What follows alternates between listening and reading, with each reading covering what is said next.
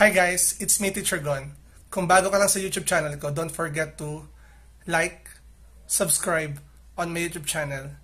I hope na yung mga math videos ko ay makakatulong sa inyo in solving word problems or mathematical problems. And maraming salamat po sa inyong suporta. And sana maging masaya lang tayo in solving those kind of problems. Again, salamat and God bless. Hi guys, it's me Teacher Gon. In our today's video, ang focus naman natin is for the MMC 2019 Division Finals of Grade 10. So, I have here some questions from the easy round which can be solved in 15 seconds. So, dito, karamihan mentally yung ginagawa nila sa round nito kasi hindi allowed yung pagsusulat sa hangin or sa scratch paper man lang. So let's get started with our different questions for the easy round. We have here, find the solution set of the inequality x times x plus 1 less than 0. So, first thing na gagawin mo dito is first simplify the expression. You will have x squared plus x is less than x. Now, transpose natin sa kabila to, you will get x squared plus x minus x is less than 0. So ngayon, pag sinimplify nyo to, you will get x squared is less than 0. Ngayon, how will you represent the solution set of this one? Ngayon, kung mapansin nyo, we have x squared less than 0. So, it seems impossible na magkaroon tayo ng number na pag ni-raise natin, though it is negative or positive, na magiging less than 0. Therefore, ang sagot natin dito is a null set. Null set, no solution set, or no solution for this kind of inequality. Let's go with item number 2. For item number 2, a circle centered at the origin passes through the points negative 2, 3 and 3, k. Ang tanong dito, what is k? So, first thing na kailangan nyo matandaan dito or malaman is that the center of the circle is at the origin. Meaning, nakalink dyan yung equation natin for the circle, which is x squared plus y squared is equal to r squared.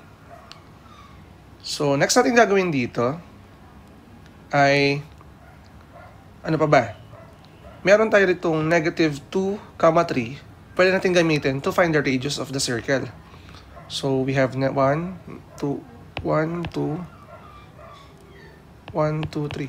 Ito yung location ng point na negative 2, 3. So, gagamitin natin yan to find the radius gamit ang distance formula, yung r natin. So, ang formula natin, gawin natin r is equal to the square root of negative 2 minus 0 raised to 2 plus 3 minus 0 raised to 2. R is equal to the square root of negative 2 squared plus 3 squared. So, radius natin, we have square root of 4 plus 9. R is equal to the square root of 13. Ngayon, balikan natin yung formula natin. We have this formula or equation, x squared plus y squared is equal to r squared. Meron na kasi tayong r. So, ang kulang na natin ay yung x and y. Remember, meron tayong another coordinate na 3, k, which is pwede natin palit. This is your x and this is your y. So, you will have 3 squared plus k squared is equal to your r, which is square root of 13 raised to 2. Simplify lang natin. You will have 9 plus k squared is equal to cancelled out 13. We have here k squared is equal to 13 minus 9. So, pag sinimplify natin to, we will have k squared is equal to 4 and get the square root of both sides of the equation. Your k is simply positive negative 2. That is the answer for item number 2 in the easy round of grade 10 MTAP Division Finals. Now for the third question, we have here, the fourth and the 10th terms of an arithmetic sequence are 48 and 68. What is the first term? So ang gagawin natin dito, una, hanapin muna natin yung kanilang common difference. So mahanap natin yon by using the formula d is equal to a sub 10 minus a sub 4 over 6. Para nahanap natin yung ating common difference. So we have here d is equal to 68 minus 48 all over 6. So d is equal to 20, right, over 6. And simplifying this one, you will have 10 over 3. Ngayon, meron tayong common difference. Pwede naman natin manumanuhin yung pagkuha ng first term. Kaso nga lang, remember, this one is under the easy round. 15 seconds lang. So, para mahanap yung first term natin, we will be using a sub 4 is equal to a sub 1 plus 3d. Bakit 3d yung ginamit ko? Kasi yung layo niya, yung ating n ay 4. 4 minus 1, which is equal to 3. Kasi di ba ang formula natin ay a sub 4 is equal to a sub 1 plus, ito, a sub 4 is equal to a sub 1 plus the quantity of n minus 1 times d. 4 yung n natin. So magiging ganito yan. So ang fourth term natin is 48. Ang ating a sub 1 ang nawawala. So, i-manipulate lang natin to. Plus 3 times 10 over 3. We can cancel out this one. So, magkakaroon tayo ngayon ng 48 is equal to a sub 1 plus 10. Transpose natin sa kabila. So, obviously, the first term is equal to 38. That is the answer for item number 3. Let's proceed with item number 4. Ito yung napakadali. Sabi dito, if negative 1 is a root of the equation 2x raised to 4 plus 2x cubed is equal to 3x squared plus kx plus 2, what is k?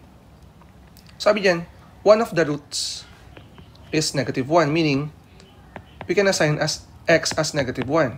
So pag in-evaluate nyo yan, you will have 2 times negative 1 raised to 4 plus 2 times negative 1 raised to 3 is equal to 3 times negative 1 squared plus k times negative 1 plus 2.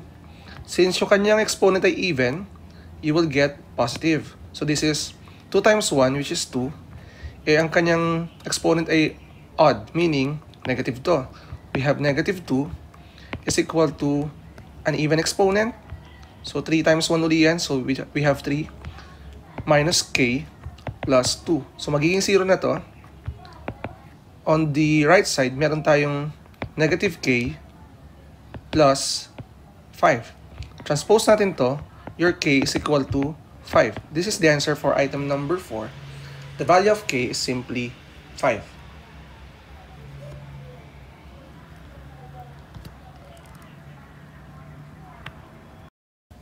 Now, for last question, sabi dito, a 3 cm chord is 3 cm away from the center of the circle. What is the exact area of the circle? So, punta muna natin.